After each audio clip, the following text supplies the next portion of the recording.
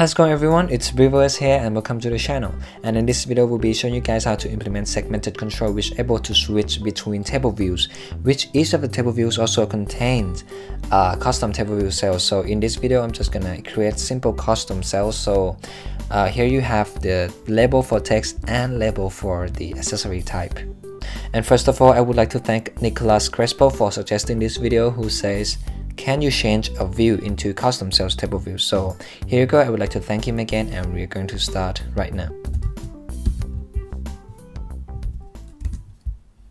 Xcode, create new project, single view application. I'm just going to call it segmented control switch custom table view. Next, create. First, let's go to main storyboard here, and then click on the view controller, editor, embedded in navigation controller. This is just to set the title, so I'm just gonna double click here and then say switch between custom table view here, and then let's add segmented control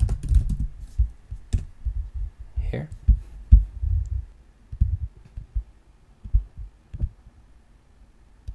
Alright, the first one will be labeled sport, and the second one it's fruit. Then let's add the actual table view here.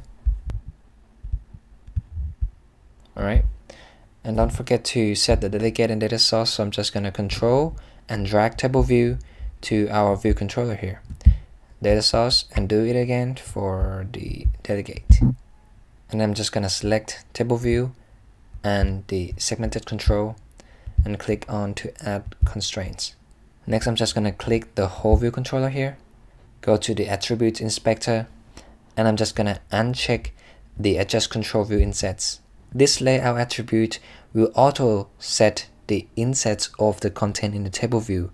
It will just like indent the content in the table view down a little bit, so we don't want that. We want our content in table view to always be on top of the table view, right?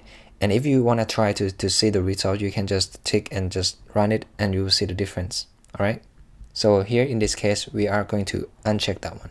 All right, next let's make the outlets connection. So I'm just going to open the SSN editor here, and I'm just going to control and drag the segmented control. You can drag either from here or from here, so I'm just going to drag it here, and then change from outlet to action. I'm just going to name it switch custom table view action, and from type you have to specify to segmented control here, connect, and of course also with the table view. So I'm just going to control and drag table view in view controller. I'm just going to name it table view, connect. Here we go. Let's close the SSN editor here. Before we start going to implement the view controller, we are going to create our custom cell first. So I'm just going to right click at the main folder here and say new group, and I'm just going to call it this one, cell. Right click on the cell folder and new file, and go to CocoaTouch class, click next, and it is a subclass of UI table view cell. I'm just going to name it custom cell. Also create XIB file. Next, create. First, let's go to the XIB file. We are going to simply add two labels as we have mentioned before at the beginning of the video. The first one will be the title. Yeah, so I'm just going to drop it here, stretch it a little bit.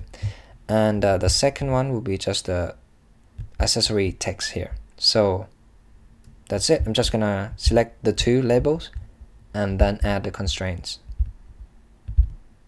Alright, and then let's make an outlet connection. So I'm just gonna open the SSN editor here, and then I'm just gonna control and drag the first one here. I believe the first one is the title label one, so I'm just gonna control and drag it in. I'm gonna name it title label. And the second one is the accessory, so I'm just gonna say accessory label, connect. Let's close the SSN editor. We're going to save this XIB file, go back to Swift file, and here we go. We just need one function. I'm just gonna call it custom init, which is the custom initialization, which we are going to take two parameters. The first one is text, also of course a string, and then the second one is accessory text, also a string. Here we go. Self.title label dot text equal to this text, and then self.accessory label dot text equal to accessory text. And then we are going to set the color of title label. So title label dot text color dot UI color dot white. And then let's change the content background. So self dot content view dot background color equal to UI color dot dark gray. Let's save the file. And that's it. We're pretty much done with the preparation for the custom cell. Now we can actually implement our view controller here. So let's go back to it. First thing we need, of course, is the data. So I'm just gonna copy the data array here and paste it right in. And of course, you can just copy under the description below and paste it right here.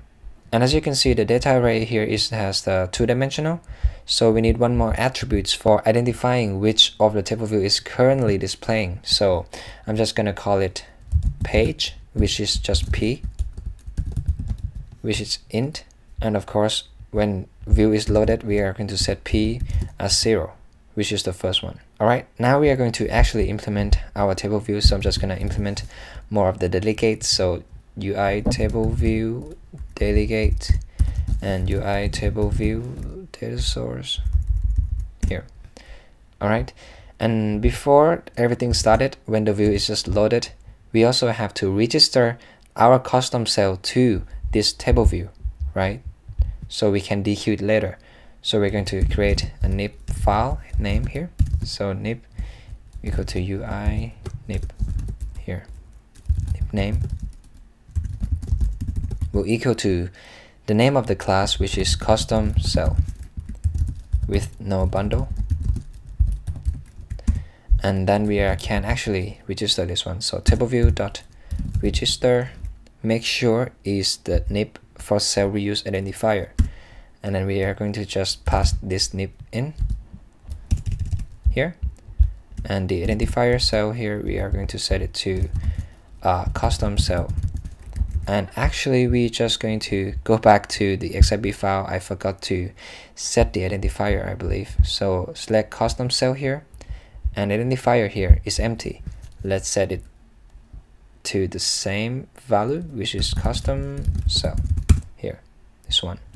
Let's save the XIB file, go back to view controller, make sure it's the same, and we're done. So we just register our custom cell to this table view, and then we're just gonna set the color for table view. So table view dot background color equal to UI color dot dark gray.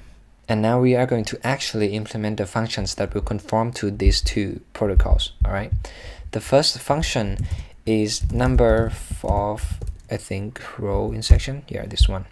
And we are going to return back the size of the data array. So data, which the first dimension is will be according to the current page. And I'm just gonna say return the size. And the second function is for cell for row at, I think. Yeah, cell for row at. And then we are going to dequeue it from the table view. So let's say equal to table view dot dequeue with identifier, which is the identifier right here. And we need to cast it back to our custom cell so that we can call the custom init. Then the text will be here at this part, the second part of the string, and the accessory text will be on the first part of the string. So I think it would be better if I create a string, which is the whole one will be shorter. So data, then the first page is p, and then this index path dot row. Here you go. And now we can actually split them. So string, actually I can just split it right here. So I'm just gonna say dot components separated by space. So now we have the array of two sizes. The first one is the emoji here, and the second one is the text. So we can actually say string. The first one is the text, so it is at the second index, so it is the first one here, and the second one is 0.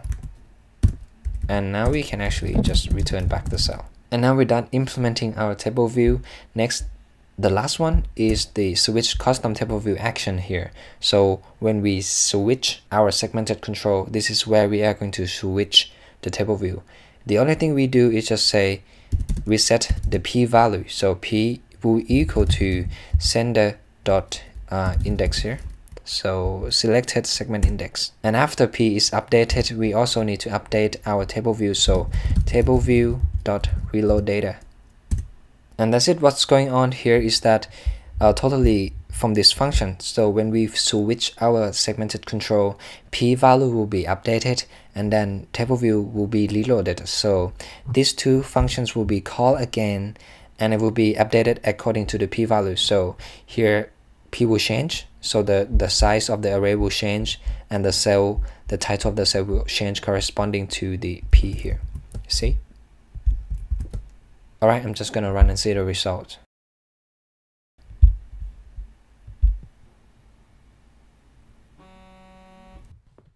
And here we go, guys. We have the segmented control which is able to switch between table view, and each of the table view also contain custom cell which we have created. So it's perfectly working here. And that's pretty much it, guys. Thanks for watching to the end of the video. If you find this video helpful, please leave a like or subscribe. And if you have any question or any suggestion, you can just leave them down in the comment section below. And everybody, let's just keep coding, and we'll see you guys hopefully in the next one.